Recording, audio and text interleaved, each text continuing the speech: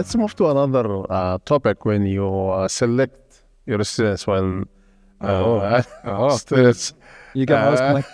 approached you for an opportunity to work on your research team.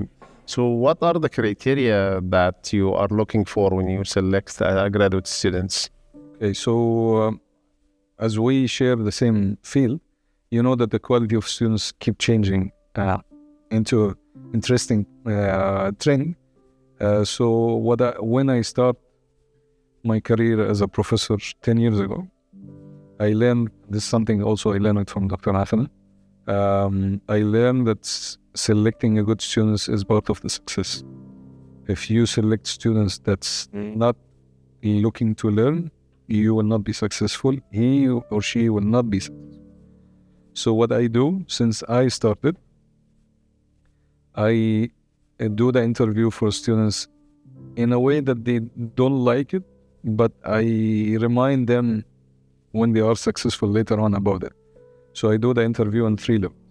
The first interview is to get to know the students, make sure he or she is looking really to learn, and then I share with them one paper, random paper, not necessarily from my group, maybe from somebody else, to study it for 1 week. And you can ask anybody graduate from my team. I did it for everyone, and I don't have any tolerance until today. It took me maybe 2 months to get one student, but it's fine. That students will be successful. So after 1 week, we sit down and I discuss it with this candidate thoroughly. If I see that students understand it, or this candidate, potential candidate, understand it, I move him or her to the next level. The last one is to discuss the project, make sure that they can do this kind of activity in the lab or the office, and that's it. And at that level, I accept the students. So this kind of 3 levels of interviews, some people they fail here, some people they fail there, some people they fail at the beginning, but at least to me, I'm telling myself I do my due diligence to make sure that I'm not gonna get somebody to give me a headache. And I had this kind of issue at 1 or 2 students. One of them was accepted to the program by mistake, and I did not do the evaluation or this kind of 3 steps. And I was discussing with the department chair at that time, and he said, you know what?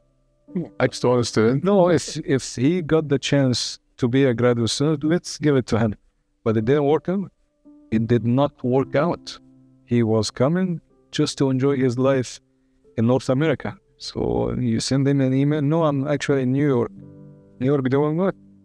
So we have a TA, we have RA, what are you doing? So that kind of process is a little bit challenge to some candidates.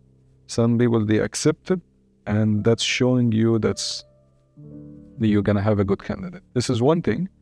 The second thing is I don't get PhD students directly. Oh, unfortunately, that's me. So it has to be through a master's.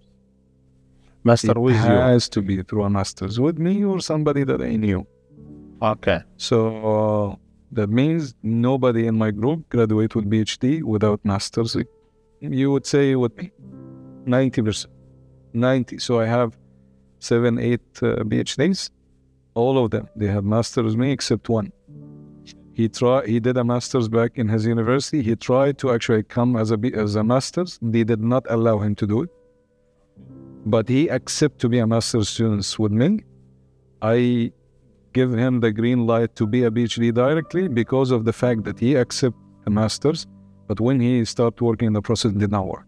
So this is the criteria or the process of selecting a student. But what are the criteria and the skills that you are looking for in the student? One only criteria, being serious about learning. That's it. If you want to be a good graduate student and learn this kind of knowledge, I will help you to do it. If you are coming to waste your time, just stay where you are. That's it. So my main criteria, which is only one criteria, is to make sure that they are seriously looking to learn, not to skip from countries, to move from one location to another, to come to Toronto to join somebody else. I don't accept. And everyone in my team is the same. So one other thing that I do it generally, I'm treating everyone the same. It doesn't mean that Dr. Said actually called me and said, oh, that's a good student, take him. I will, but I will do my evaluation the same way. If he or she pass, I will take him. If not, unfortunately, I can't. And it happens with a couple of professors. They might be at the beginning don't like it, but they figure out that this is the case. That's not somebody looking for PhD.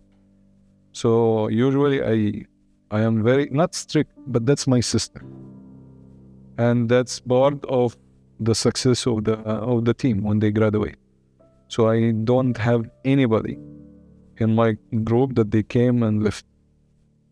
They have to graduate since they are coming to learn. I will help them to learn, they finish. During COVID, for sure, some they extend blah, blah, blah, but it's okay. So when you admit students or you accept the students who join your team, and in most cases we receive that question, Dr.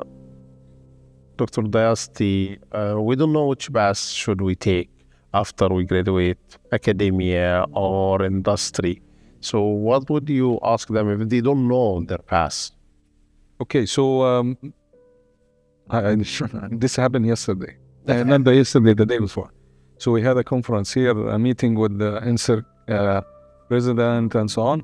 So one of my students was here, and we had a discussion, and he was asking me about teaching, blah, blah, blah, and I asked him, and that's what, to answer your question. So the way how I do it with my graduate students, I always have a discussion with them, friendly discussion, about what's their objective.